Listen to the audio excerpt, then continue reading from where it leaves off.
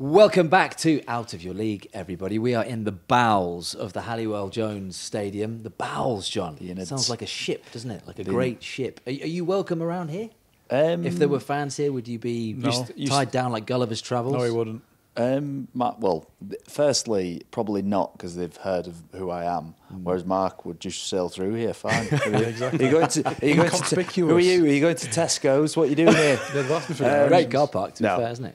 Probably not. I used to live in Warrington for a number of years, actually. You did. Just you don't down want to the talk road. about those days. They're quite dark days for you, those. No, they're not the great days. I think it's a great place. Mark, did you ever cause any problems here at the Halliwell-Jones? On the field, definitely not. At John's house, I used to just pop round for a cup of tea every now and again. Cause more dramas around that place, I think. But, yeah. Bit of context to this podcast. We waited an hour and 7 minutes to start because the man on the lawnmower would refuse to stop. The man on the lawnmower, the greenskeeper, His name's Willie, the groundsman. Willie, you called him? Yeah, the groundsman at Warrington owes us all an hour. He was. I mean, you've got to respect people who are that stubborn. He knew we were waiting, and he just went, you know what? I'm not getting home late for tea. Yeah. I will keep mowing this grass. Credit to him, whoever he is. Get that man a raise. Yeah. That fake laugh you heard in the background, if you're listening and not watching, and if you are watching, you've seen him already. We are delighted to be joined by Warrington PDRL star, host of The Last Leg, and of course host of the new Channel 4 Super League coverage, John. Fantastic. We'll talk about Rivals. We'll keep these two apart. Rivals, Sky Sports over here. Of course. Sky Sports, Adam. Adam Hills is with us. How are you doing, Adam? Well, do you know what? I've tried to walk onto this pitch before to film stuff, and I knew it was never going to be easy. I know exactly how much care goes into this pitch, and I know how grumpy that guy is. I was about to threaten him with the fact that you were leaving the PDRL team. Just to get him off his little tractor. They're a very unusual breed of the groundsman. I think we should do. I think there's a sitcom there. Groundsman of Super League, which is very cynical. They don't say much. They're not great for a podcast. You know, just emotionally inept sort of, people and John, angry at life. You've got a unique insight because you grew up on a farm, didn't you? I did, yeah. It was a pig farm, wasn't it? And he was talking us through all the different techniques, mowing the grass. Yeah. It probably doesn't translate too well to a podcast environment, talking through the farming techniques explicitly used by this groundskeeper, but... Yeah, I'm a farmer. Yeah, they're very territorial groundsmen, aren't they? Very territorial. Well, the pitch is their baby, isn't it? Is it? No, it is. It is. Yeah. Do not step on this pitch. Anyway, enough of that nonsense. Adam, all the things we described you as, I mean, what are you rubbish at? Because you're also an author. You're writing a book. You've written a book called Rockstar Detectives, which is not an autobiography. It's a kid's. Well, that would be a good autobiography. Better than my story, isn't it? Of Rockstar Detective. But so this is your debut novel, which has been out for a month or so, hasn't it? Yes, yeah. So how did this come about? What is it? It's kind of like it's what I think my daughter hopes her autobiography will be one day. So my eldest is now 11, but when she was 8, she came up to me quite concerned in the kitchen one morning and just went, "Daddy, I can't work out if I want to be a rock star or a detective when I get older." Like as if you have to choose one or the other. Which path should I go down? I know. And I kind of was trying to be encouraging, and I went, "Oh, you can do both. You can be a rock star at night and a detective by day. I'm sure you can." And then we started talking about it, and I went, "This is a really good idea for a story." So she and I kind of came up with this idea of like two 12-year-olds who've become rock stars, instant rock stars through like YouTube and TikTok, doing their first ever tour. But then wherever they perform, like a valuable piece of art is stolen, like a Da Vinci or a Van Gogh or something, but all the evidence makes it look like they're the ones doing it. So they've got to like clear their names and work out who's actually stealing the art. And so she and I kind of plotted this out together. This is like Thomas Crown Affair for I like it. There's some sort of... You seen Thomas Crown Affair? No, I haven't, clearly. Piers Brosnan, wasn't it? Yes, yeah. Right. Carry on. Yeah, so my daughter and I then, she then went, "Okay, you go off and write it." But then I would come back to her and go, "Right, how do you like this for the cover?" And she was like, "Oh, no, I don't like the font. No, change the font, and I reckon that should be a different colour." So she was like really all over it. Amazing. And it's just nice to do something completely different. Like it's still comedy, but it's just nice to do a different type of comedy, I suppose. Yeah, there's loads. A few people have gone. Dermot O'Leary's gone into children's books. There's a few. David Williams did it as well, didn't he? Yeah, this was a lockdown project, right? Well, I'd been approached even before lockdown by, "All right, do you know what? I'm going to give you a podcast exclusive." Yes. Okay. I'm not going to tell you which publisher this was because it's not the publisher I ended up with. No. No, I ended up with Penguin and they're brilliant. Okay.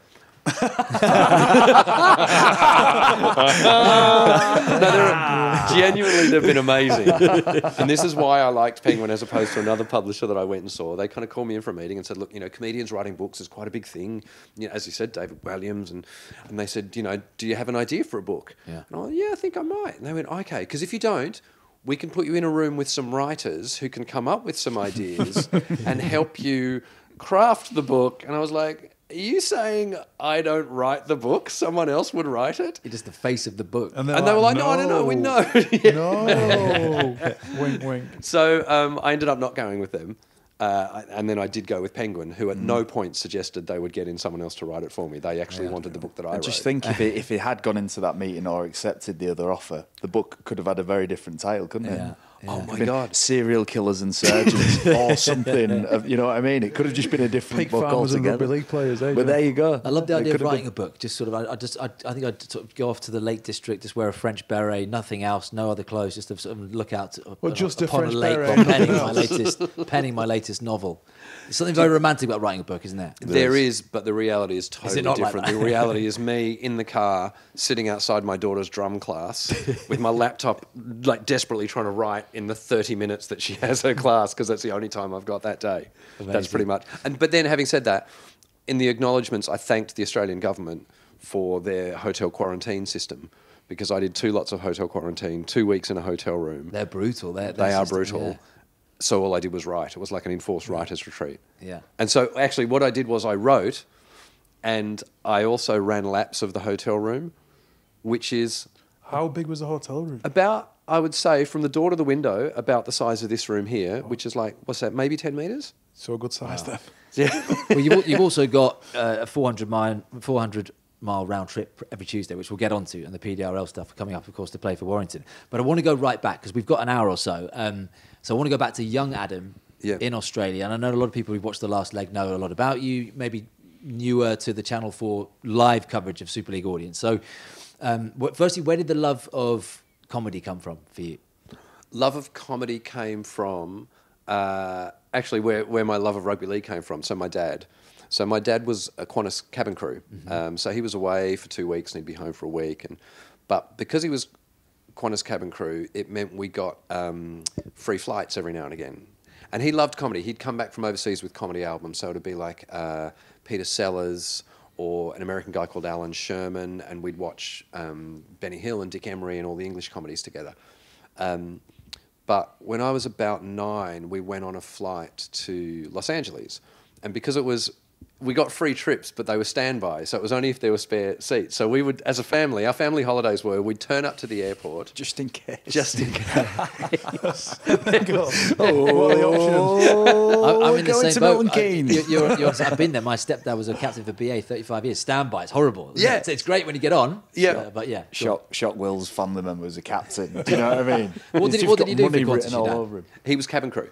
Okay. So he was amazing. a flight steward. So go on. You're travelling around. So we would turn up to the airport, and and we'd always go outside of school holidays because there might be some spare seats then. So this particular one, I think 9, we were going to LA. We got to Sydney Airport. We waited, and they said, right, we've got 2 lots of 2 seats, but they're 3 or 4 rows apart. So my brother and I sat up front, like whatever row it was, and then my parents were a couple of rows back. And so I started listening to the Comedy Channel. I didn't know other people listened to comedy. Yeah. I didn't know you could, anyone outside of our family would listen to comedy. And so I put it on and started listening. And I got up on the seat and looked back at my parents and went, Mum, Dad, there's a man being funny on the radio. And they're like, just sit and listen to the comedy, Adam. You don't need to shout it. But so I listened to it over and over because it would go for 40 minutes and then it would rewind and then it would play again and then it would rewind. And I'd listen to the same routines. And it was probably people like Billy Connolly, maybe Bill Cosby. And I would just listen to the stories and the way people laughed. And I was just... So I think that's always, when you see something that you just click with, you absolutely connect with. And for me, it was comedy, and in particular, stand-up comedy. So that was it. Since I always wanted to be a comedian, but I never thought I could. When were you first funny? Ooh.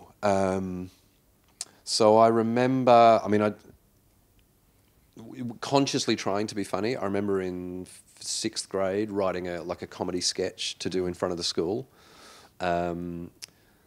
I think that might have been where it started. I remember in 4th grade making a joke about something very interesting. I remember in 4th grade making a joke about one of the other kids wearing glasses, and everyone laughed except him. And I remember the look on his face, and I was like, "Ooh, I don't like that." There's always been this thing in the back of my head of like try and be funny without making someone feel awful. Yeah. It was really like I remember that specifically. So that's interesting because obviously, you know, we all love different comedians and so on. I mean, Frankie Boyle went through a period, didn't he, where he was massive and absolutely massive, and he was massive because it was so outrageous. His comedy is so outrageous, his comedy and his podcasts. But yours is you want the audience to leave feeling uplifted, right? Yes, but the funny thing about Frankie is he would probably do the same. Like there used to be a comedy club in Newcastle that whenever you played there, instead of putting you up in a hotel, they'd put you up in an apartment because the club owned an apartment. So whoever else was on the bill with you, you'd spend a weekend with just, you know, you'd wake up in the morning, have a cup of tea, have breakfast. So I did 2 weekends there with Frankie. Yeah.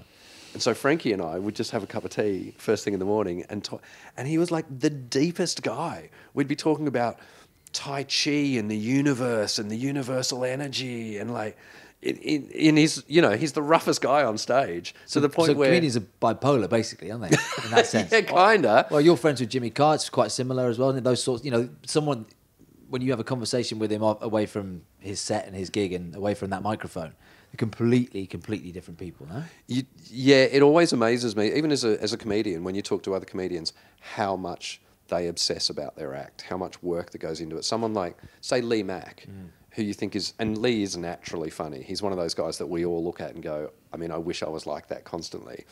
But he works so hard and he thinks, like I did a tour with him in Australia and we were playing a place called, I think it was Rockhampton. And the biggest story to come out of Rockhampton that week was a girl who'd been missing for like 2 years was found in her boyfriend's closet.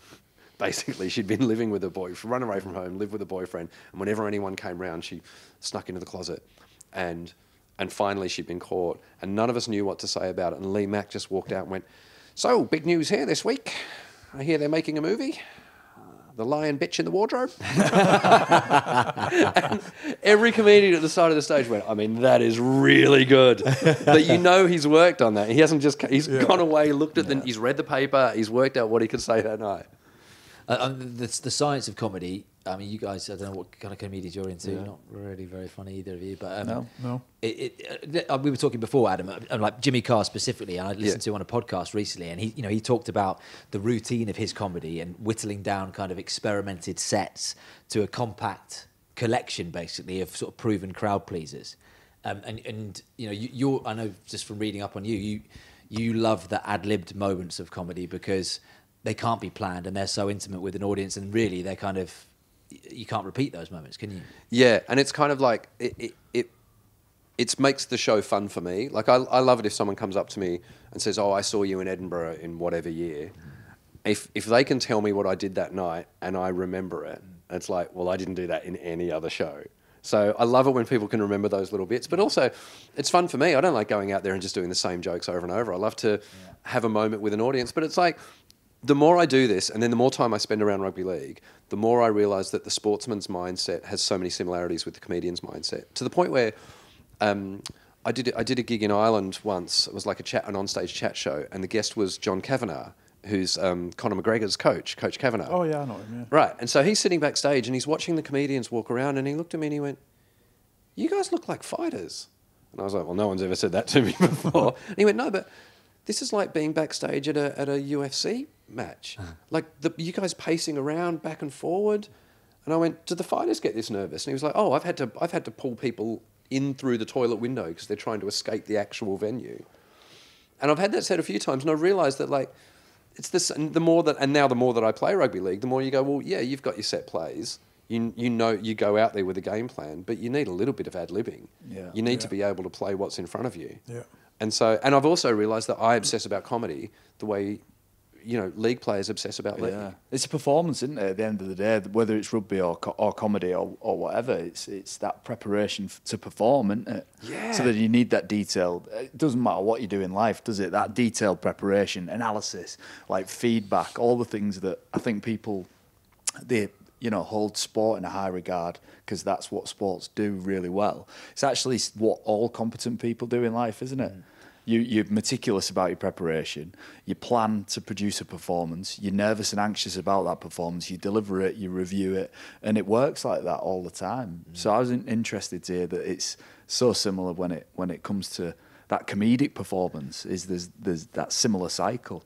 And there are moments in comedy where whether you're on stage or say you're on a panel show, like I've done panel shows where like my first 3 jokes have bombed, and you go, oh man, I'm on air for another half hour, and this is not even canned laughter. No, yeah. Not even the canned laughter didn't even laugh. The canned laughter man didn't even turn it up. Doesn't deserve that. And so much like when you're playing a sport, the temptation is, well, let's do something big and risky. Let's pull off a massive play that makes everyone forget the 3 mistakes that I've just made. But then it just gets worse. So basically, you've got to go back to basics. You've got to sit back. And Has that ever gone really wrong for you? Have you been that uncomfortable in any situation where you've thought, I've got this wrong, I've chose the wrong looking for profession? the fire exit? Yeah, all the time. I remember specifically one episode of Never Mind the Buzzcocks. So the first joke I did died. That happens, and like, all right. And then the next one died. I'm like, oh man. And then the third one died. And then Mark Lamar was hosting at the time. he went, all right, hold on for a second, Adam. And I went, and he went, all right, I'm not going to use his exact words, but he looked at the audience and he went, now, Adam's been on this show before, and he was really good. And I asked him back, because I quite liked him last time, and that was a really good joke. And you, an idiot, didn't get it. So, Adam, do the joke again, and this time laugh, you miserable bastards. No! And so your testicles were just up here. No. It's like your mum like sticking up for you in a fight, isn't it? I mean, he was trying to do the right thing, and I kind of laughed, and he went, go on, do the joke again. Oh. So, of course, I did it again, and of course, they didn't laugh, because they just heard it. And he went, oh, you stupid bastard. So then I felt awful, and they hated me. Like, nothing I said for the rest of the show literally nothing went to air because nothing was funny. Yeah. So, but what I learnt was I thought, well, I'm having a shocker. So I just have to sit back and just laugh at everybody else's jokes. That's all I can do. Yeah. And then it went to air and I watched it back and I was like, I literally didn't say a word for that entire episode. And then a friend of mine called me the next day and went, oh, you had a great show last night. I didn't say anything. And she went, yeah, but you were on screen all the time. Yeah. It sounds like me on this podcast. I was about to say, because Adam keeps looking at you like he's sort of looking at you like you're going to say something. Basically, he's sort of just devilishly handsome. We have him here for sort of, aesthetic reasons. Just to sit in the background, yeah. He pops up with a few one-liners now and then. Well, it's hard to get a word in with you two. By the way, you can say fuck, shit, piss, wank and bugger, whatever you want on this. Oh, can you? So, it's good to know. People are obsessed with watching comedians fail, though, right? Oh, yeah. Aren't they? Yeah. Like, there's people get off on it. It's someone put it to me very early on that you enjoy watching a comedian on stage doing well because you like to think that's what you'd be like if you were up there. But when they're dying, you realise that's actually what you'd be like if you're up there. Yeah. There's something kind of sadistically quite entertaining about them dying as well. Oh, when you just sort of go and you pay £5 in the comedy store in Manchester or something. Yeah, no, I can't do that. I'd laugh just to make them feel better. But I feel really bad. Went to a comedy event and there's a guy who sang Neil Diamond songs and had a yo-yo. Already, but as he was playing the yo-yo in between the Neil Diamond songs, he was telling jokes, but nobody. It was like cutting edge stuff, and you're in St Helens, and this guy's like, telling these obscure jokes whilst, it just. It got to a stage and some guy just shouted, "Fuck off!" At that point I felt awful. Yeah, I didn't enjoy it. But there's somebody turned up there and heckled him who's enjoyed that process. Yeah, haven't they? There's hecklers out there. Have you not put it on Twitter recently in the last 15 years? Look, it happens, but that raw live moment where everyone's quiet and somebody shouts. And you got to keep the energy. I mean, you got to keep that smile that you got now. Like, you can't let it drop. I'm interested also because even away from the stage, comedians. I mean, human beings. We all wear a mask, don't we? We all to some degree. Yeah. But comedians can't let it slip, at least publicly. So, is that for you therapeutic? Is it exhausting to have that constant expectation to be funny? Yeah. What I've learned is that I'm not constantly funny. Like, I think about it and I work really hard at it, but I don't feel like if you saw me out in public, I'd laugh a minute. You go home and you electrocute guinea pigs in the basement. Psychopath. Yeah, because that's funny. But what I've realised is, like, even today, coming up here today to Warrington, I got in the cab and the cab driver recognised me. Yeah. And we started chatting. But what I've learned is people, like, it's really boring if you just do jokes at people for 30 minutes, like in a cab. Like, eventually he'll be like, oh, mate, I've had enough. He just wanted to chat. Yeah. And so... Can you imagine? He's doing a routine in the back in an Uber. Do you ever get people just say, tell us a joke? Then? Good practice, though. Yeah. Good rehearsal stage, isn't it? To the Uberman. If you make 10 Ubermen laugh in a week. Well, you say Jimmy Carr. Jimmy's one of those people, and I say this as a positive, who will do jokes constantly. So I flew from Montreal to London with Jimmy once after the Montreal Comedy Festival. Yeah. He was constant in a way that I was really admiring. Yeah. Like, I remember the cabin crew coming up and saying, have you had a look at the menu? Is there anything you'd like to order? He said, no, Daddy, I've already eaten. Well, funny, because my dad's cabin crew, I'm always very polite and respectful. And I was like, oh, yes, I'll have, whatever the pasta is, please. And she looked at Jimmy and he went, there's nothing here I like. Can I order a pizza? And she went, we don't do pizzas. And he went, delivery. Fair play to you. I'm jet lagged. I just want to go to sleep. You are still doing jokes. In fact, we were talking before about so Russell Crowe has amazing dinners. He throws lovely One dinners. of Mark's best friends, by the way. I know. I met him for about 2 hours, but yeah, we're close. Yeah. That's how we started chatting about it before. So we've realised that you and I almost crossed paths last year in that. So Sam Burgess had come up for, was it your testimonial? Yeah, my testimonial dinner, and he said, I can come up for a couple of hours and then I need to get back down to London for 11 o'clock. I was like, mate, you're not getting to London in an hour and a half. He went, oh, Russell sorted some transport for me. Ended up being a helicopter, obviously. Send the chopper. He ended up going to the same dinner where you were. Yeah, so I'm at this. Russell Crowe had texted me in the afternoon and said, "What are you doing for dinner tonight?" And I was like, well, "I'm right." good text, to be fair, What a isn't it? circle to Just be in. Is it a WhatsApp group? Uber famous That's a Australian good WhatsApp, isn't WhatsApp it? group. You're like, fucking Crowe's messaging me again. Yeah. What you want for dinner tonight? Oh. Do you know what? Genuinely, it was like 4 PM.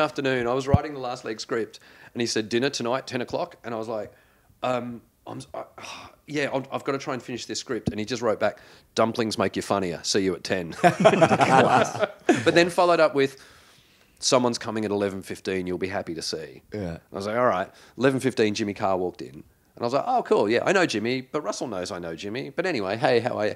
And then 5 minutes later, Sam Burgess walked in, fresh off the chopper. That's it. Yeah. And Sam was like, he winked at me, and Russell winked at me, and then went, Sam, you can sit next to Adam. I was like, all right. So That's like someone's final sort of final wish, isn't it, before they die, as a dinner party, isn't it? I mean, those people around the table. Oh God, imagine if that's how you find out. If he's dressed as Gladiator as well.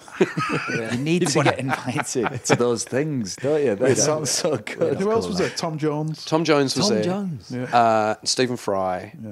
Oh, I mean, they're a bit more like you, Sam, Russell. There's a tangible link. Maybe the comedy with Jimmy Carr. Yeah. Then Tom Jones, for me, he's the outlier. He's the outlier in it all. yeah. Right. What's Tom Jones doing there? Well, that's what I want to. Tedious. Oh no, I know Why the is answer to Tom this. Jones there? If you want to know, Yeah. I know the answer to this. So apparently years ago, Russell was touring and he was staying at a hotel.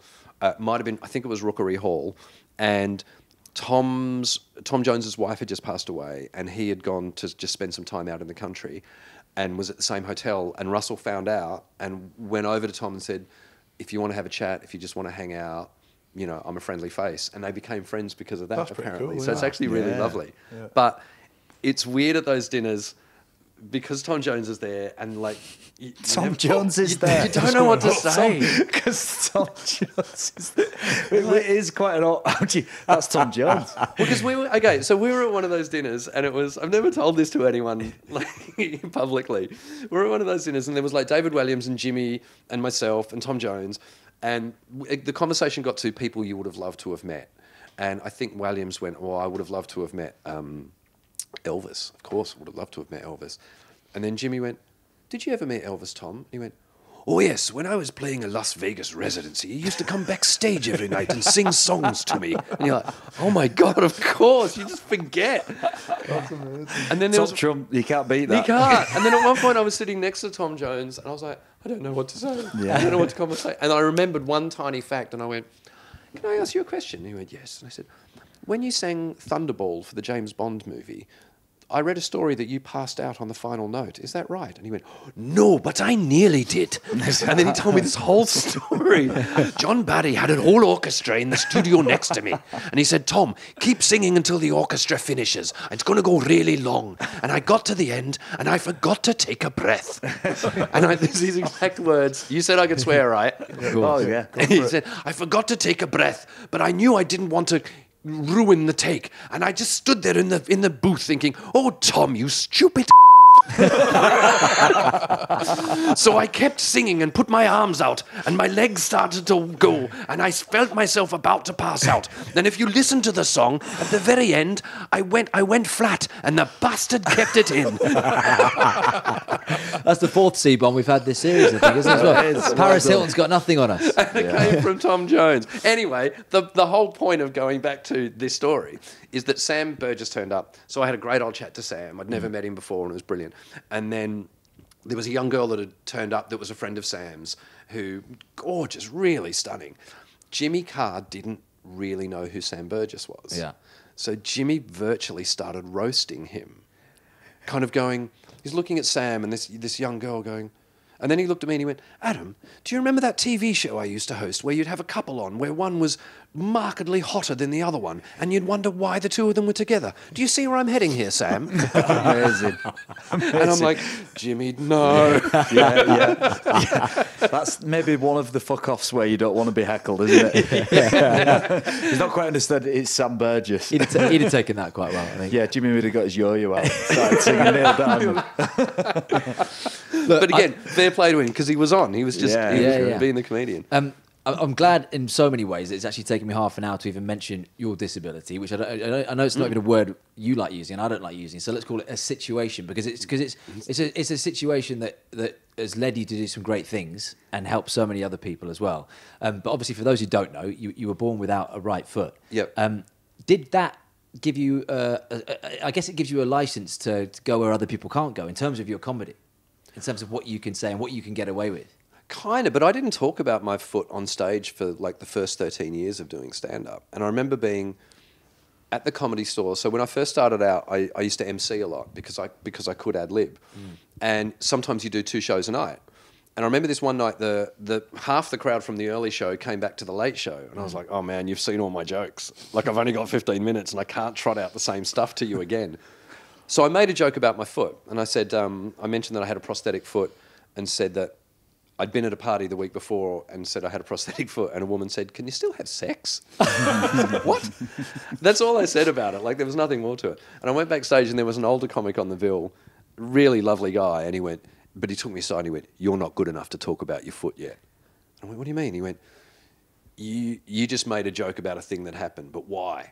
And I went, I don't know, because it was funny. And he went, he said, right, you need to get really good at comedy, right? And then you need to work out what you want to say about your foot. So it goes full circle just being into a joke. Yeah. It's like the secret weapon. Yeah. Hold it back. Work your craft first. Yeah. So I didn't talk about it for and I don't know what I was consciously waiting for, but I knew that one day I might.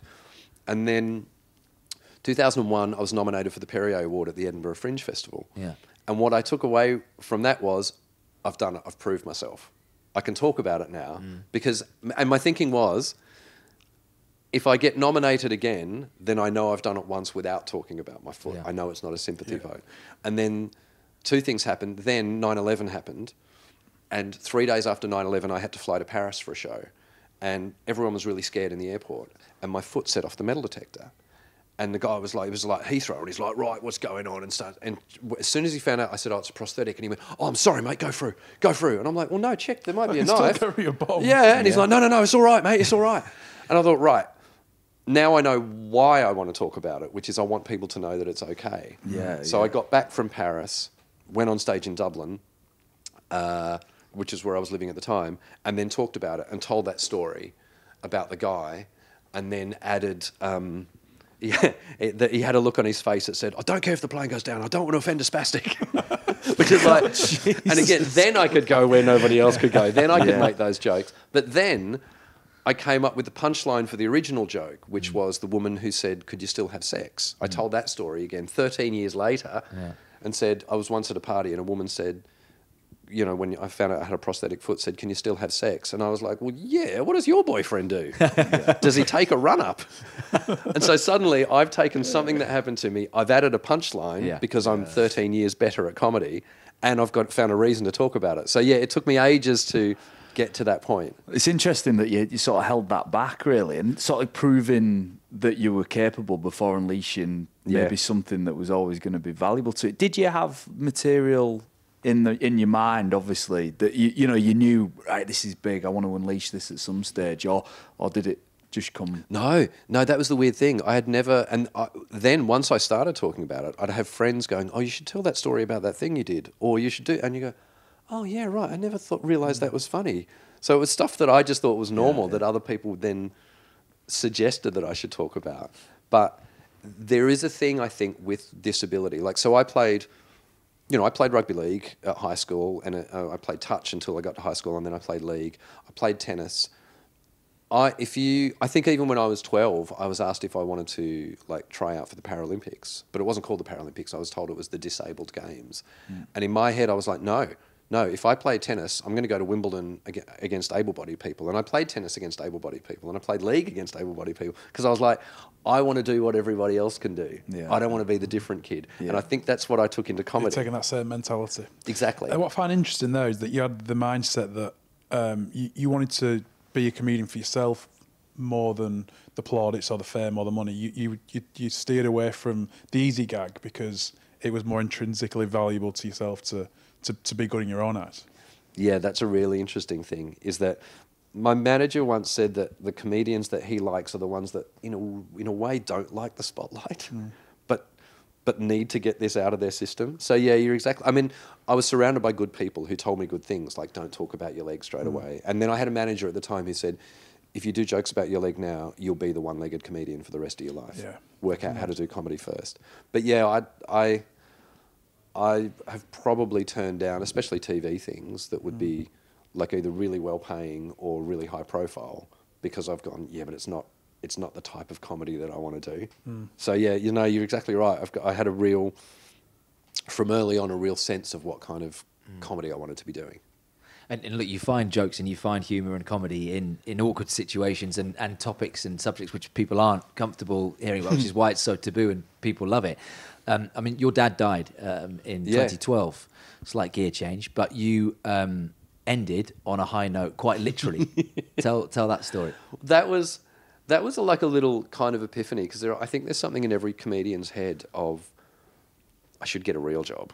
Like, it's not a real job that I do. And I'm aware of that. Like, we joke about that we might work for 15 minutes a day. Oh, it's so stressful. I've got to get up on stage for 20 minutes. But so my dad had cancer, and we kind of joked all the way through it. He had a kick cancer in the dick dance that we used to do. So whenever, he'd go off to the hospital or whatever for a treatment, I'd go, "What are you going to do?" And he'd go, "I'm going to kick cancer in the dick." And we had a little thing as a family from a Mel Brooks movie called History of the World Part 1, where there's like a town meeting and someone says, "All right, meeting's finishing. Shall we end it on a high note?" And then everyone goes, So good. So good. So my family, whenever I'd go home, see my mum, see my dad, and then we'd finish on a high note. And I still do it now with my wife and kids. So there was a moment where my dad had leukemia, had a stem cell, bone marrow transplant, and his body was rejecting the donor and all that kind of stuff, and he was in kind of intensive care, and basically the doctors kind of came in and said, "Look, we're going to try one more thing, but there's not much more we can do." And to see a look, especially when you're a comedian, a doctor is like the antithesis of what you do. I bet that's the ground. Is that the groundsman? Yeah, he's just checking. Not a good time to open the door, was it? Quite just midway through. Yeah. One of the more serious stories of the podcast. Go on, Alan. So, yeah, and I just remember the look on the doctors. Like, yeah, as a comedian, you look at doctors and think, that's a proper job. You save lives. I can't do that. That's serious. There's no laughing there. No, exactly. I just make jokes. Say, how ridiculous is that? But I remember the doctor kind of looking at me and looking at my dad with that look on his face of, I mean, there's nothing more. I don't know what else to do. And I kind of had it's such a weird moment of thinking, I can still make him laugh though. Like, you can't do anything, but I can still give him a laugh. And so we cracked a couple of jokes, and then I remember saying to him, right, look, I don't know we don't know what's going to happen. And he was a really bad way. But I said, shall we end on a high note? And I still went, and he managed to go, and that was pretty much the last thing he said to me. Beautiful. And it kind of made me go, do you know what? I can't save lives. I can't, if someone comes in and they've hurt themselves, but I can still do comedy. I can still make people have a fun night out. And I think as a comedian, you forget that. Like, it becomes a job.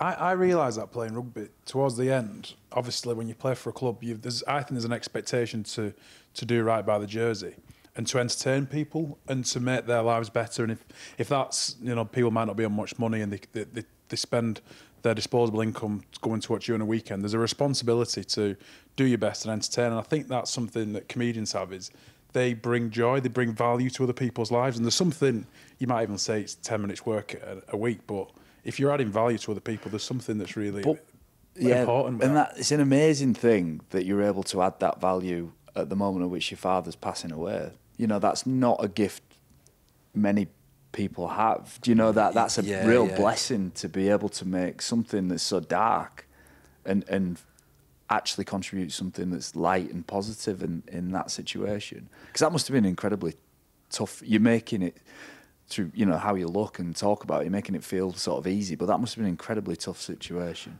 Absolutely, it was awful. But yeah, and I guess to think that I still managed to make him laugh and we still managed to share that moment, because that's kind of, without getting too deep about it, that's what life is. Like, you don't know how long you're going to be here for.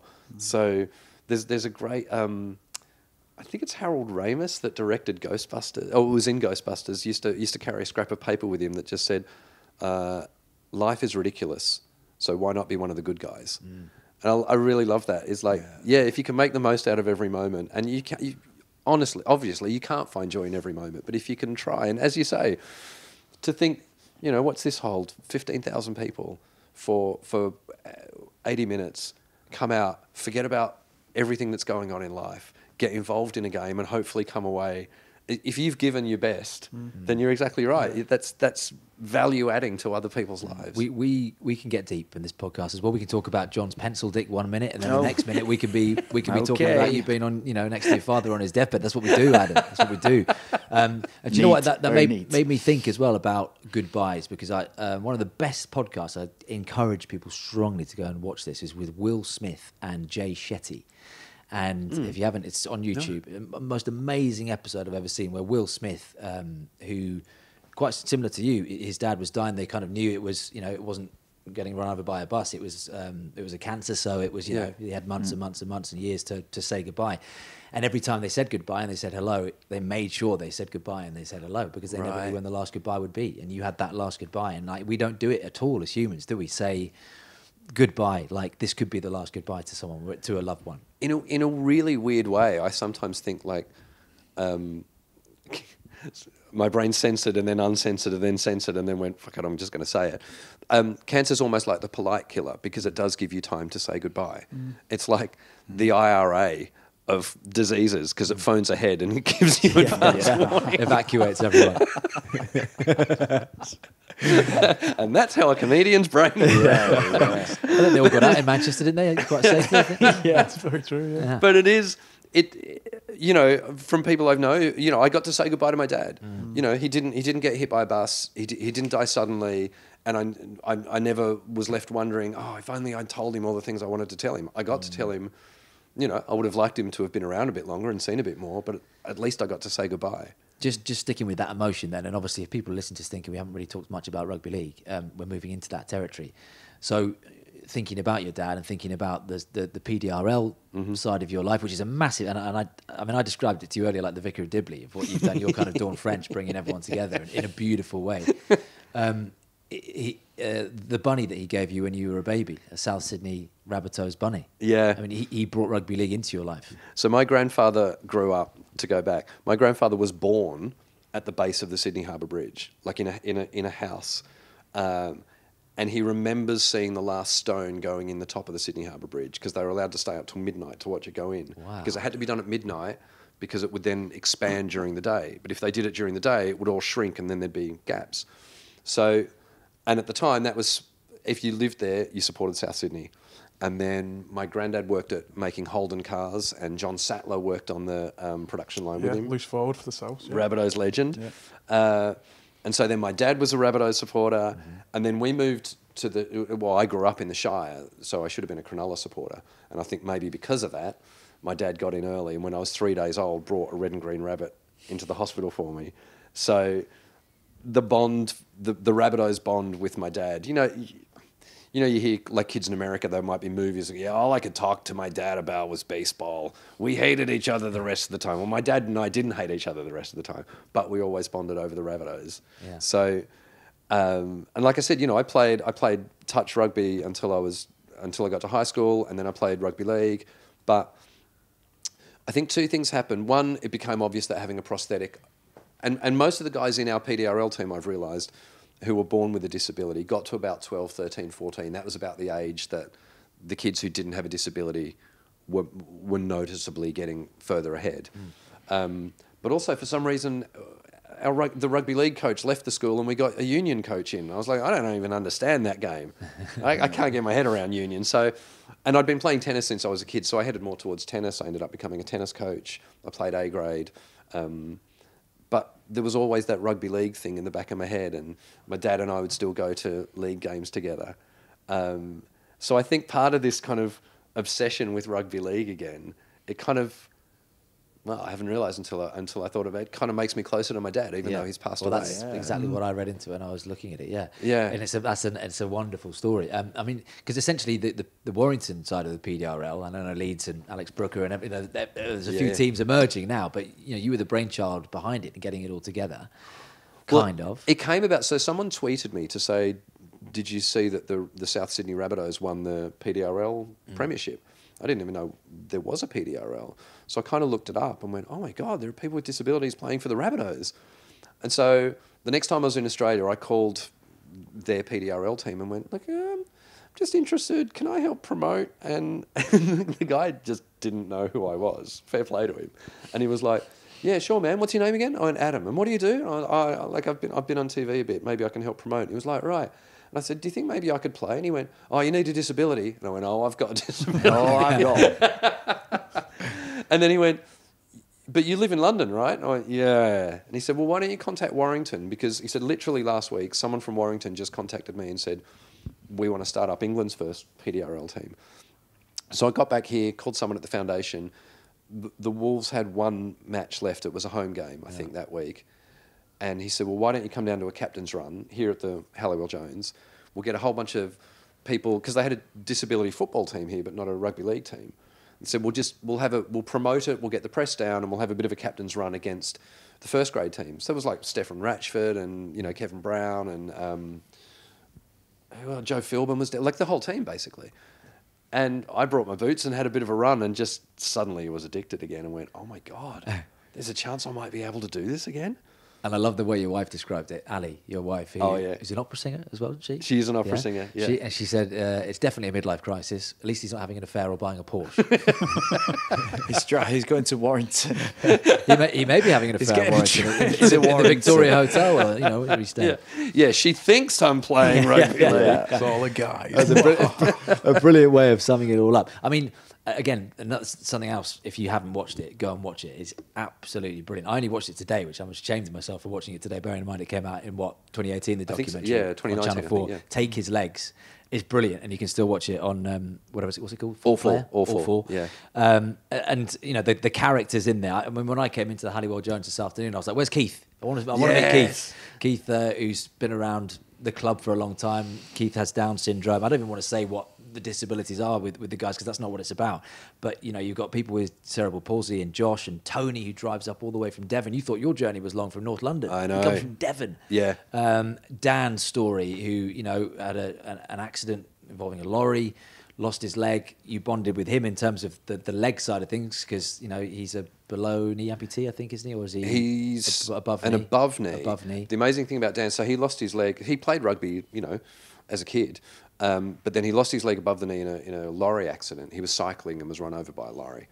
And so when we started PDRL, he came down for the first open trial. And I remember the look in his eyes when we get in the changing room. And I was looking at him, because all the other guys I'd seen down here, I was like, oh yeah, they're all pretty good. He was buff. And I looked at him and went, you're serious, right? And he went, oh, I'm going to smash you. And it was meant to be non-contact, but every time he ran at me, it got a little bit harder. It's really sinister. You've told us the story on stage before at the grand final when we spoke about it. But I mean, we're all laughing now. What happened to Dan? Is oh, yeah. horrific. So after the first game, he did so much damage to his stump that he had to have it re-amputated. I mean, that had to go up another 10 centimetres. And he did it straight away so that he could then get back out on the pitch as soon as possible. But he would come down to training because, you know yourself, when you're injured, you don't want to be sitting at home while everyone else is training. So it's like, no, come down. And he turned up on crutches. And I was like, where's your leg? And his wife was so worried that he was going to start training prematurely and do himself damage. She hid his leg. Amazing. And I asked her where, and she said, somewhere he'll never look. It's in the washing machine. So he then came with us to Australia. I think he played one more game, and his doctors just went, you can't play anymore. Like, you just can't. Yeah. And so he now plays for the Warrington Wheelchair Rugby League team. Brilliant. Who have just joined the Super League as well. Yeah. So it's what's amazing about it is seeing people like Tony. So Tony is when he first turned up, he was quite shy and quiet, and not just everyone with a disability. You know, you're always different, and you know, especially if it's a visible disability. I'm lucky if I can wear jeans and people can't see the prosthetic, but if you're missing an arm, you're missing a hand, you've got cerebral palsy. You know you look a bit different and you always feel a bit out of place. And it's amazing watching these guys turn up at training, kind of quiet and a bit self-conscious, and then gradually looking around and going, so everyone here's got a bit missing or a thing.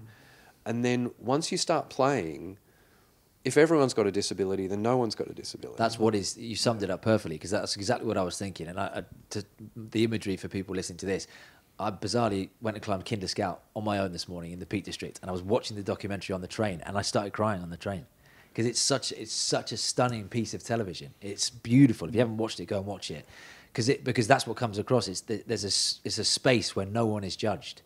Yeah, I think that's friendships that you that build. sense of belonging in a team as well that's really special. Like I've loved playing numerous sports and being part of a team, and it's something I've probably missed since retiring. Yeah, but I'd imagine that some of the lads haven't had that safe space in a team environment before because they've never fitted in normal surroundings. And I think that's something really powerful that they can be kind of taken advantage of.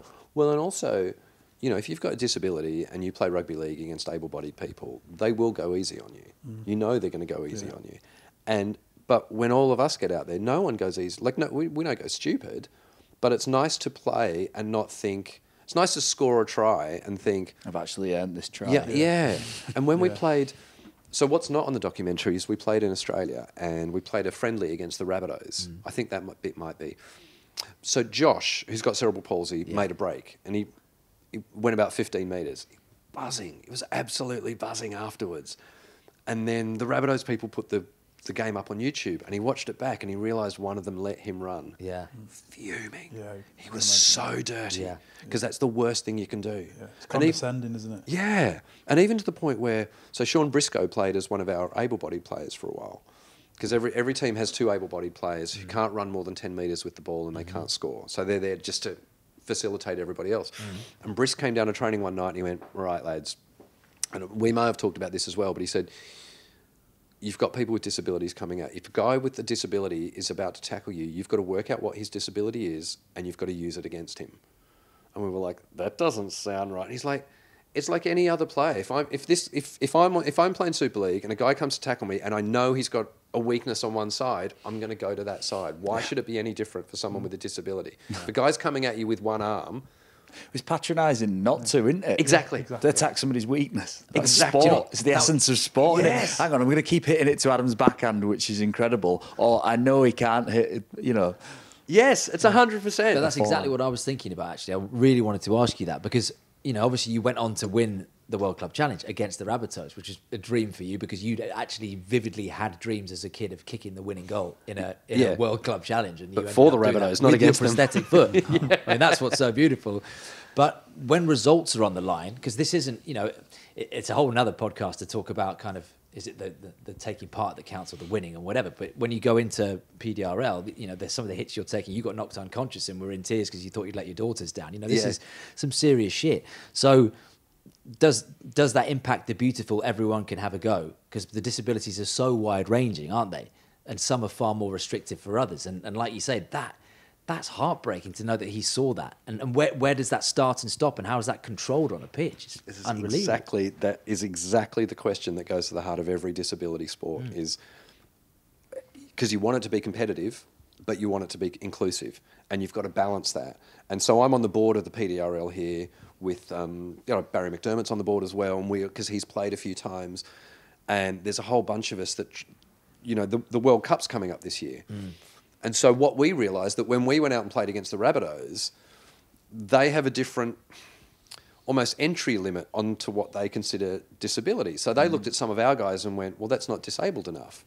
But like, well, Tony's lost all his fingers on one hand in a industrial accident. But he can run the 100 in 10 seconds. He can run the 100 in 10 seconds, but like we had a moment where Andrew Johns played with us and he kind of went, right, Tony, go out onto Hillsy's wing. We'll put him over in the corner. And Tony went, I can't catch if it comes to me from the right. You can only play on catch the ball. I have to be on the right side of the pitch. And Joey was like, oh, man, right, Hillsy, you go out to Tony's side. We'll put him in the... You're describing a very similar sound to a lot of dressing rooms I've been in there, unfortunately. So this is the thing. We're trying to find that balance because we want as many people as possible to come and play the sport. Yeah. And you don't want to have to say to someone, you're not disabled enough. What are the boundaries? What is the boundary then? You're talking about painting these or creating these rules that didn't exist. That's a difficult thing. So for the international game, they've come up with a whole system that's hopefully going to work of A's, B's and C's disabilities. And there'll be a certain number of A's and B's and C's on the pitch. They're going to play 11 players, no able-bodieds. There's always 2 people in red shorts who are non-contact. So you might have someone with a brain injury or a spinal injury. They tag and they get tagged. And what ends up happening is they become a really, really important member of your defensive team because you put one on either side of the ruck, one of their big forwards goes up. If you can get a red short to come out and just tag them, saves us having to do the tackle. Yeah. And it frustrates them. So you see their big forwards going, man, I just want to plough through someone. And you've got this little guy with red shorts going, tag, sorry, you can't. Yeah. I've got a brain injury. Yeah. But they become... That's brilliant. Every time they do it, you get a brain injury. Yeah. So they become really tactically important. We then had we've all had a classification day. So I've been classified. They gave us a whole bunch of exercises to do, balance, little sprints, movement, all that kind of stuff. I was classified as an A at the end of that, which is the least disabled. And there's a weird moment in that where they're about to tell you and you think, oh, I hope I'm a B. Do you not do it on purposely really bad and go, oh, I'm struggling here, I'm definitely a C? We were warned by the classifiers, who are proper Paralympic classifiers. They went, we can tell when you're faking. We know. So there's now a whole bunch of A's and B's and C's. And it's fascinating because, so Sean Briscoe's the coach, the England coach. And I've chatted to him about it. There are people that he probably wouldn't have selected for the team. Yeah. But then they've been classified as, because he thought they were an A, they've classified as a B. And he's like, oh, hang on, now you're really useful to me because you're actually quite a good player for a B. And so someone like Josh, who's in our documentary, who has cerebral palsy and is quite restricted, he's a C. But he also does jiu-jitsu, so he knows how to tackle. Like, he might not be all that fast, but if you run at him, he will find exactly the right spot to take you down. In fact, after we played at the ANZ, Andrew Johns found him after the game and went, where's Josh?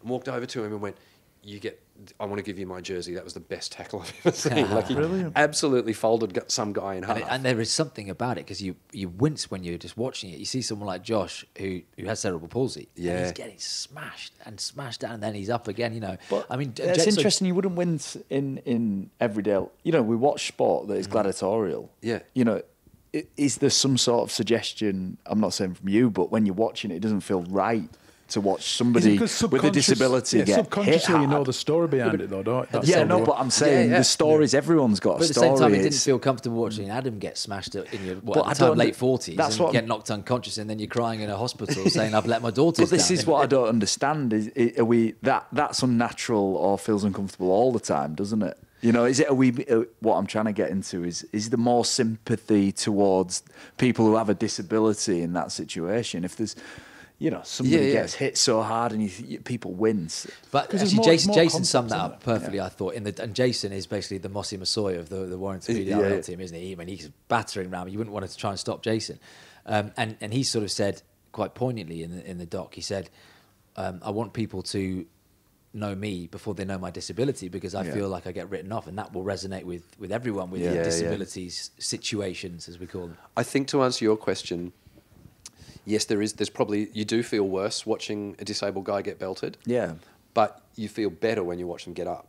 Yeah, for sure. And I think that's it. Like, what I love, and it's happened a few times, is the first minute of a game, you'll see a massive contact going, and you'll hear the crowd go, oh, and you're like, yeah, that's what I want. I want people to turn up and realise we're taking it seriously. And the best one was Magic Weekend. So we played like 5 minutes in half time one of the games at Magic Weekend. So it wasn't like pre-game where you might have 200 or 300 people and maybe by the end of it 1,000 people who have turned up to watch, you know, the Super League game. It was, 10,000 people, 15,000 people at Anfield watching. And I got so many tweets afterwards from people going, I didn't realise you guys took it that seriously. I think they think disability sports is going to be a little bit of, oh, let's just go easy on each other. It's not. But none of us want that either. No. I don't want anyone going easy on me. This is... Yeah. Well, there's a whole... I mean, look, we could do another 4 hours on disability sports. Can we? Someone just held up a sign saying 10 minutes left. We're going to have to do a bit longer than that because I want to talk to you about Channel 4 as well. Oh, yeah. But... Just on that, before we leave the PDRL stuff, you obviously got the World Cup coming up. There's the Wheelchair World Cup as well. Everything's been delayed, of course, because of COVID. Hopefully, it's all going to go ahead as planned. Yeah. You've still got to choose a nationality and an allegiance as well. And you mentioned Sean Briscoe.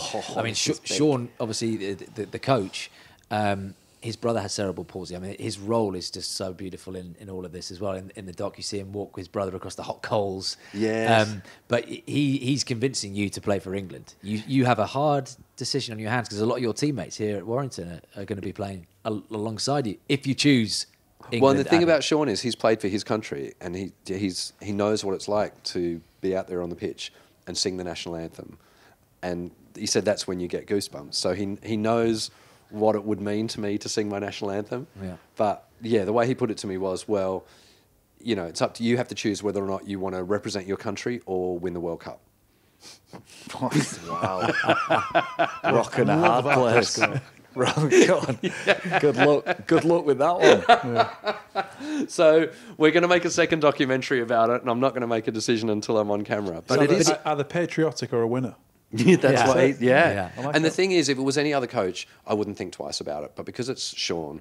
You're very close to him, aren't you? I'm really close with Sean. We've become really good mates throughout all of this. And also, not just...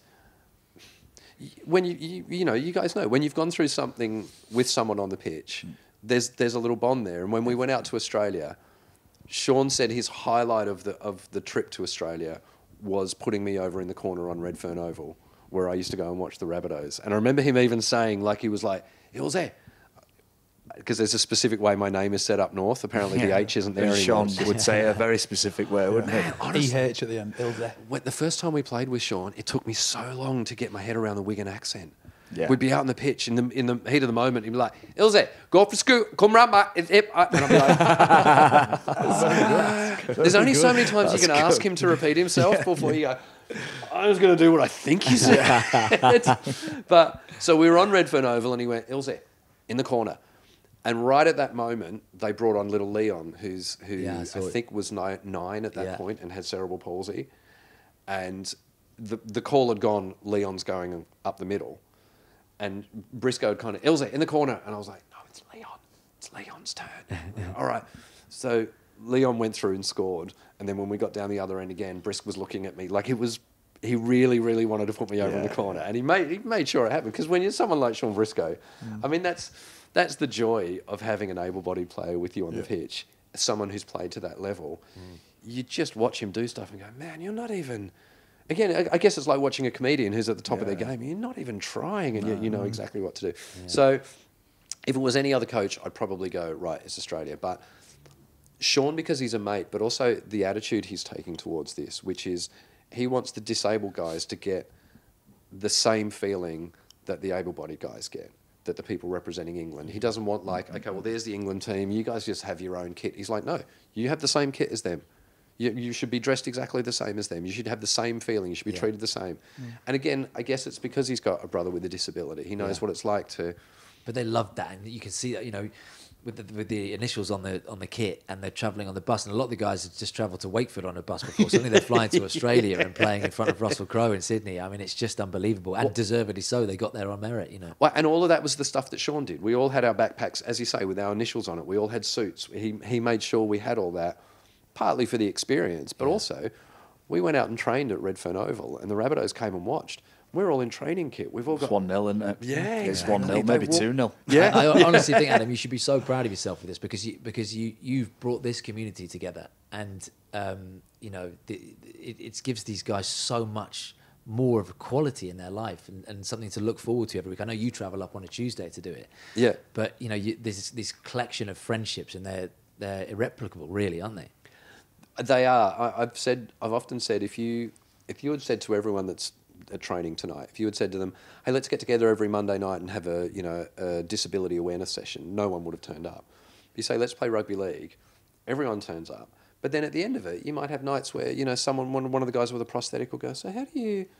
I'm having trouble with mine. And someone else will go, yeah, I'm getting blisters under mine. And then Josh, you know, with cerebral palsy, will ask a question, and then you'll actually end up chatting to each other about the disabilities. And then you form a WhatsApp group, and you're there for each other the whole time. And I think, as you say, you know, being part of a team is something really special. Yeah. Being part of a team of people with disabilities that we all know what each other's going through is also really special. But also, you know, the club is amazing. I was in an Aussie rules function recently, and this is what opened my eyes up about sport more than anything else, I reckon. There were two guys on stage, both of whom had won premierships, AFL premierships, and they were asked what set those teams apart from any other team that you played in that didn't win a premiership. And both of them said the same thing, club culture. What goes on behind the scenes. And one of them explained it perfectly. He said, if you turn up on grand final day, the guy that comes off the bench with 2 minutes to go could be the guy that wins the game. So he has to be as pumped as everybody else is to be there. And he said, and in fact, if the guys that don't get picked in that team are still in the stands as excited as everybody else, then you're going to win the grand final. Yeah. And so for me, part of it is I love coming up and playing. Like, I'm absolutely addicted to it. But another little part of the back of my brain is, well, if the guy from off the telly who lives in London can make it on a Monday night, then everybody else is going to make it on a Monday night. So it's... we all kind of bring each other along. Setting the example to follow, And you've been a flag bearer, you know, even from 2012, because, you know, covering obviously on Channel 4 and everything you do with the last leg and the podcast as well, the Winter Paralympics, the Winter Olympic coverage, and, you know, Paralympics as well, Tokyo and Beijing, and something that I remember reading up on in the Beijing after party. Again, perfect sort of comedy script writing material for you was you know, watching someone in a wheelchair snog someone with dwarfism, and then there's a blind guy chatting up a girl at the bar with cerebral palsy, and you know, that's so beautiful to see, and that's because you explained it so well that you can't, we as well, we can't resonate with Usain Bolt. I'm talking to two athletes, so I'm looking at you, Adam. You know, we can't, the normal person on the street can't resonate with Usain Bolt because they haven't trained every day, they're not conditioned themselves to do that, but they can resonate with the Paralympics, because you know, someone who was working in a factory had their hand mangled in a piece of machinery, you know, and then they want to compete at the highest level, and they go on to do that. I think it's a different entry level. Like, you look at Usain Bolt and you go, I don't know, he's there, and I can't work out how I could get from here to there. But then you see someone with a disability at the Paralympics and go, I can see that leap. I can see where that would come from. So it's an approachable jump to like an elite level for people to watch as a viewer, isn't it? You know, to watch and. But the thing for me is I first covered the Paralympics in Beijing in 2008 for Australian TV, and the head of the Australian team took all the journalists aside, and this was the best thing I've ever been told. He basically said, look, these are elite athletes. They have trained their asses off for the last 4 years to get here. They are at the absolute peak of their game and fitness. If you cover them like that, then you will be doing the sport justice. If you cover them as disabled people who are having a go, then you will ruin everything. Because it's perfect for TV. It's perfect for TV, isn't it? All the stories are Wheelchair there. as well. I can't wait. You know, when because that's taking off. Even that's kind of behind the eight ball, isn't it? Of where PDRL's been. Oh man, wheelchair rugby league is amazing. Yeah. It is such an incredible sport. Because wheelchair rugby, I know we talked about this before. Wheelchair rugby doesn't follow the rules of rugby union or rugby league. Wheelchair rugby was basically called that because the Paralympics wouldn't admit something called murder ball. They went, oh, we've got this sport. What's it called? Murder ball. We are not putting murder ball in the game. We'll call it rugby league. Can you call it something? Let's call it rugby league instead. The closest thing. Stick with They've got fencing. this sport called murder ball. Let's attach it to rugby league. Those So stupid everybody in Northerners red play up. it. Yeah. That's exactly great it. So they idea. went, well, Hey, that's where Nigel Wood went wrong. No, it was his idea. so they went, let's call it wheelchair rugby, and then maybe more people can get on board. But it's not. You can pass it forward. There's no tackles. There's no set of 6 or anything like that. Whereas wheelchair rugby league is like rugby league. You have a set of 6. You have to pass it backwards. You tag by grabbing, a tag. You can kick it. There's dropouts, tries, goals, all of that kind of stuff. And I trained with the Warrington team up here in wheelchair rugby league. It's great fun. Yeah. But as I was saying to you, they can swerve. Like they get to the point in a wheelchair where they can just go like, move their body and the wheelchair moves. But when you start, you can't do that. So basically, if you're in attack, you go, right, I'm just going to run that line. But you have to look for a gap. There's no point going, well, I'm going to run at him and step. Put a bit of footwork on. So you try that the first time and go, oh, that's Not working, man. So you go, right, there's a gap. So you become better at looking for the gaps. You go, right, there's a gap. I'm just going to fang my wheelchair at that and hope someone passes it to me. So Safe to say you're not going to make the wheelchair team. I mean, if he is, he's just giving away a big secret. He's just going to run one line. He's wheeling on one line here. He's committed. The Forrest Gump of the wheelchair world. He's setting up. ahead.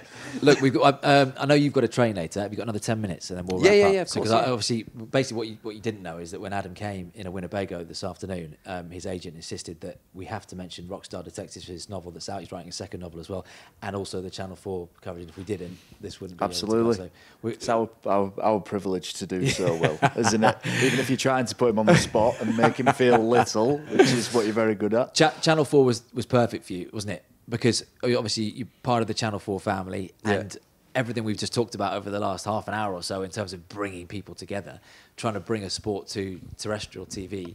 I think there was a little clip which went up on Twitter, which was just perfect, isn't it? In the space of 45 seconds, you summed it all up.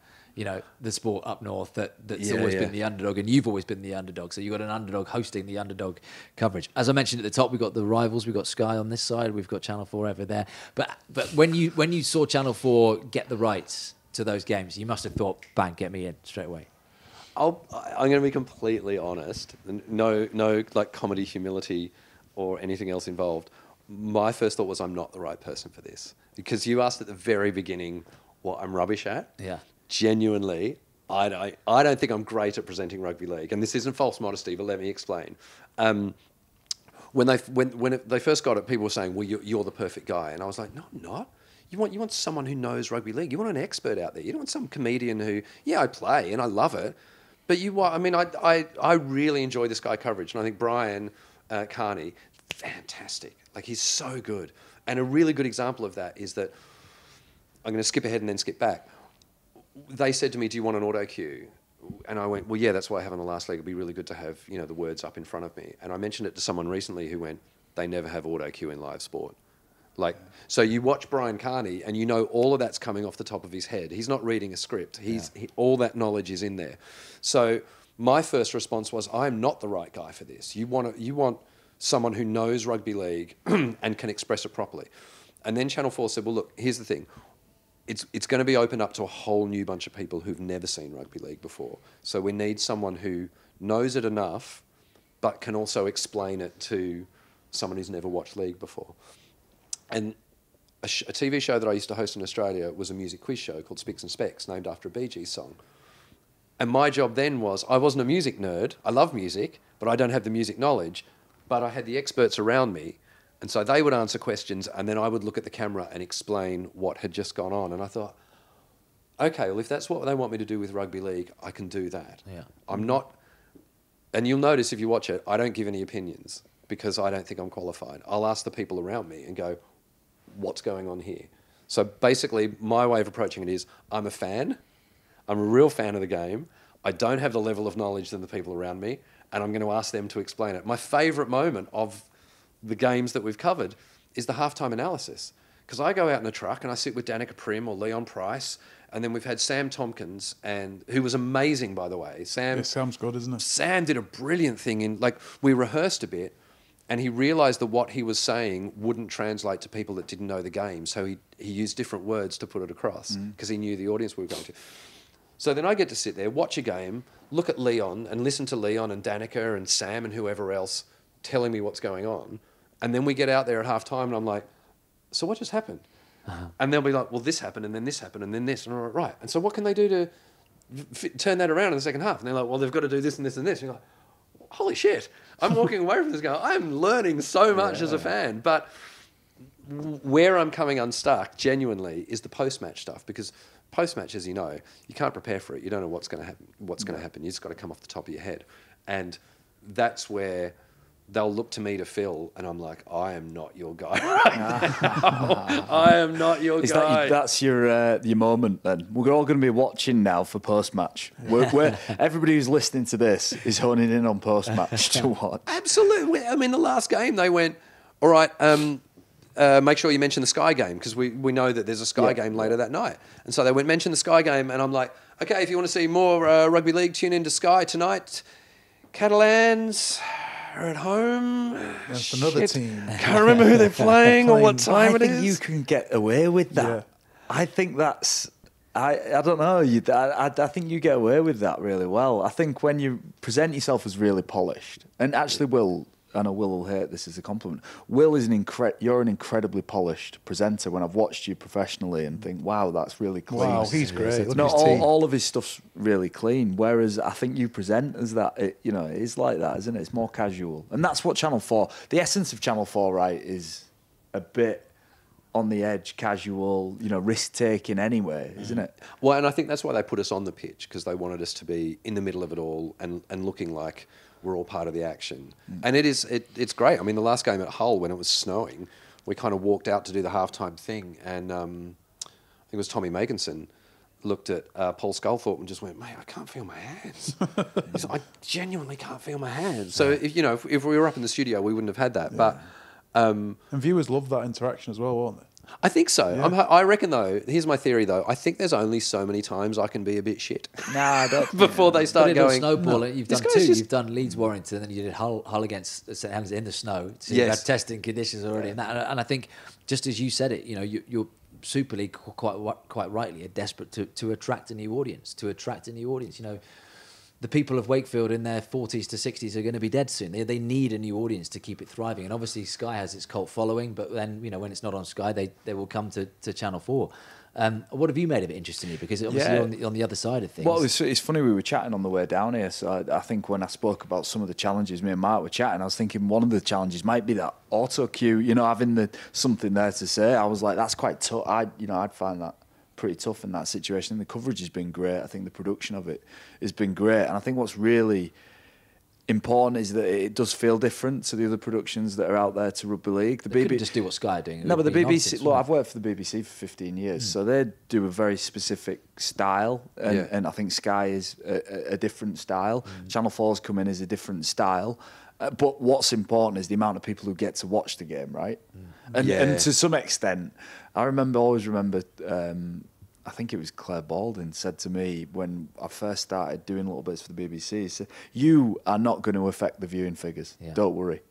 And I was like, right, the people are going to turn on and watch. Yeah. And look, in time it'll grow. But it's, whether we're good or bad, Adam, I think the game and the product being on terrestrial telly is that's the big story here, isn't it? That's the key, isn't it? Terrestrial TV, because I mean, look, and even the numbers, I've got them in front of me from week 1 are impressive. 750,000 nearly from the first week, and week 2, 624,000 peak numbers. That's huge numbers for rugby league, isn't it? For rugby league, it's so much higher than any other viewing figures for Channel 4 during that time as well. So it's a win-win for the game, and it's a different avenue for Channel 4, isn't it? But to have them, Adam, on the telly, and and I'm just thinking back to the great Shane Warne we lost this week. You know, the reason that he was such a star, obviously, was at the top of his game, and you would have watched him cause all sorts of problems when, with the ball of the century to Gatting and so on. But the fact that he was on terrestrial, so people of my age and slightly older, 93, 94, I remember that being just on in the background, like on Channel 4, as in, so was Football Italia and Italian football. You remember those sports when you're a kid, because let's face it, that's the audience we're trying to attract going forward. Yeah. They will see that on in their living rooms, Channel 4, watching these massive hits, Leeds against St Helens, the Good Friday derby, all the fact that can, I know Sky will obviously not necessarily agree with this to a certain degree, but that is the future. And then hopefully Sky will obviously want to take that audience back to them and so on. But the fact that we've got a battle of broadcasters is what it's all about. Why? But I don't see it as a battle. I see it as like we're doing no, a good battle. I mean, it's only good for the game, the battle. Even before the first game, like I got messages from Jenna and from Barry McDermott saying best of luck, and then from Tanya Arnold as well. Like I think we're all on the same team and we're all doing the same thing. Yeah. And I think what's great about the figures and what Channel 4 are very happy about, this is not the stuff that I completely understand, but the 16 to 34-year-olds, the percentage of 16 to 34-year-olds that have watched the last two games is massive. And Channel 4 like that, that's who they aim at anyway. And that's so important because kids don't watch TV and they don't watch sport. They watch everything on a phone. They watch the highlights. They won't sit through 80 minutes. They won't. So if they're saying those numbers are high, that's huge. Yeah. And the nature of how we consume media is changing all the time. It's changing under our feet, and every second it's changing. Streaming, the future of broadcasting is changing, isn't it? Yeah. Without doubt. Like, do we think channels in the constant format that they are now, terrestrial sort of setup and all of that, will exist in the future? I don't know. I think that's all sort of evolving. I think, look, the game having a presence on terrestrial through the BBC and through Channel 4, I think is huge. And I think developing as many sort of places for people of different walks of life to have traction with the game is undoubtedly just good strategy to promote the game and create more interest in the game. Yeah. But that being said, and I'm not just saying this because I work for Sky, Sky pretty much bankrolled rugby league for the last 15 years as well. So it's easy, look, to go, Channel 4 and is the answer, and let's all celebrate that. Well, look, like I said, I've only just started working there. I've been there like a month, but they have put an awful lot of money into the game, which also needs to be respected. And I'm not suggesting that it's not. We're doing a podcast from Sky Sports, we should say, coming up. Yeah, absolutely. We'll absolutely cover that side. It's just an exciting time for the coverage, and what an exciting job. What I just wanted to intervene with that is also that, and Mark, you all know this. I remember watching with your dad on telly and watching games, and obviously this isn't mentioning being on terrestrial. BBC have had the Challenge Cup for quite a few years. Yeah, but being able to sit in the front room. You imagine you in Oz with your dad and watch the telly on the game, because it's that generational bond and family bond which sucks you in for life, doesn't it? Yeah, absolutely. And what I'm most happy about and also humbled by is that those figures, I think it was 750,000 for that first game. That was the peak, and that was with 10 minutes to go. And that Leeds Warrington game, with 10 minutes to go, was the most exciting part. Yeah. And that's what you want. You're exactly right. The game sells itself. The figures for pre-show and post-show, like the game is, people. The figures go like this for us, and then the game starts, and of course it goes through the roof. Yeah. That's what you want. You want people watching the game. Yeah. Alex Brooker, who's on the last leg, was great. Now he's a massive football fan, massive Arsenal fan. And after the whole game, he was talking to me, and he went, "Do you know what, Ilks?" He said, "I sat down on Saturday morning, and I turned it on to the Channel 4 coverage to watch you fuck it up." And the game started, and I thought, I'll put it over to the football. And I watched the football for 10 minutes, and I thought, this is boring. And I put it back to the rugby. He said, I watched the whole game. Oh, did it? He said, I did not turn off for the whole game. Yeah, and he said, that's why I was messaging you. I couldn't believe some of the shit that was happening.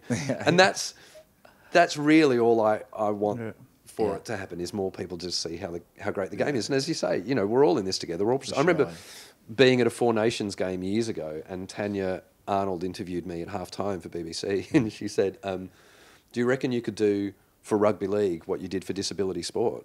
And I was like, how sad is it that the attention goes disability sport and then rugby league? Yeah. That's not what it's like where I come from. Growing up in Sydney, rugby league's the biggest sport. So, I'm fully aware that how indebted the game is to Sky. Like, at no point have I seen it as a battle. I sit down. In fact, after doing the first game, like I said, I've always enjoyed the Sky coverage, but after doing the first game, I then sat down and watched it again and just had renewed appreciation for it. Going, I don't think there's an auto cue there. Brian has got all the facts and all the knowledge, and it just comes out. You're not there to be Brian, and that's the point. So you need to keep doing what you're doing. Oh no, totally. Working, yeah. I'm happy to be me. I'm definitely, but you know, I think between us and the BBC and Sky, like we just. It's a three-pronged attack to get rugby. No, I meant league that battle in a good sense from everything. You know, and obviously it'll be fascinating because I've had many conversations with Robert Elston about this over the years, and the whole broadcast picture going forward is intriguing. He was brought in to get this situation going. Exactly. He's gone. Yeah. They got rid. But you mentioned that little thing that we put on, that little video clip that we put out about, you know, I love rugby league. So the first meeting I had with the producers, I'd kind of said to them, look, I'm you know, I don't know the history necessarily here. I don't know the statistics, but I can talk about what I love about rugby league, and that it's more than a sport. Because that's the one thing I've noticed here. It is more than a sport. It's a you know, community. Yeah, it's a community, exactly. Yeah. And then the next meeting they went, do you want to write a little thing about it being more than a sport? And I went, yeah, okay. And I kind of went away and wrote that, and then sent it to the producer. And now, the guy who makes that clip made a lot of clips for the Paralympics and the Olympics in 2012. Yeah. He's from Hull. Joe Gardner. Name check him. He's a good lad. Handsome Joe. Handsome Joe. Shout out. Naturally grey hair. Yeah. He dyes it. I'm sure he dyes it. He does. Yeah. But he loves rugby league. He grew up in Hull. And then the first meeting I had at Headingley, all of the people behind the scenes, who I think a lot of them do the Sky coverage as well, they all love the sport. They're not just people going, yeah, go on, we'll cover this. They're like, this is it was all like, okay, who do you follow in the NRL? This is who I follow. Who's your favourite player? It's like a whole bunch of people who've been part of this little club that haven't been allowed to talk about the club. It's like Fight Club. It's like, it is like Fight Club. Don't talk about rugby league. It's like Fight Club, but someone's changed the first rule, and you now can talk about Fight Club. Well, listen, mate, I don't want to keep you any longer because you spent a long time with us. We really appreciate you, Adam. You've been a brilliant guest, and you've got to go and train. So you've got to get your kit on because you're training tonight. Look, massive year for rugby league, isn't it? Obviously, the World Cup coming, thankfully, and it's all been postponed, but the Wheelchair Rugby League World Cup, the PDR. It's a massive year for rugby league, isn't it? It's huge. Yeah. Do you know when you just think of COVID, we've had all this stuff and everything's delayed. And more eyes on it ever with all these, you know, with Channel 4 doing what they're doing. Yeah, so. What a year for rugby league. It's going to be brilliant. It's almost like it's all... And there was a moment, I remember when the World Cup was called off last year, I kind of felt like, yeah, but this could be good for next year. I didn't know the Channel 4 stuff. And it's really coming together. Yeah, it is such a massive year for the sport. It's so exciting to be involved in it. We'll have to get you back on, mate, for sure. Anytime. Yeah. And look, like I said earlier, we could have done an hour and a half podcast just purely on the kind of stigma and taboo of Paralympic sport and kind of where that goes in terms of... I'm going to be honest. I'm going to say this right now. I've done, loads of podcasts, and I ended up stopping doing podcasts because I thought... I keep saying the same things over and over. There's no new things I can say. I've said shit to you guys that I've not said. Oh, you say that to everybody. It's like Fight Club. Mate, thank you so much. It's been such a pleasure. Thanks for having me. I hope you've enjoyed that, everyone. And give us a little follow on Out of Your RL, because I was looking also on, just had a little glance on the train at just reviews. Reviews are so important, aren't they? Even though, I'm like you, John, it's a bit unclassy to ask for people to like your podcast. Most of it just says Jon Wilkin's a wanker when you go on iTunes and look down and on Spotify and someone says, if you do like it, just click on the stars because that's what keeps us going. Adam, you're a top man, mate. It's been a pleasure. I really enjoyed that. And we will see you all in a couple of weeks. Thank you very much.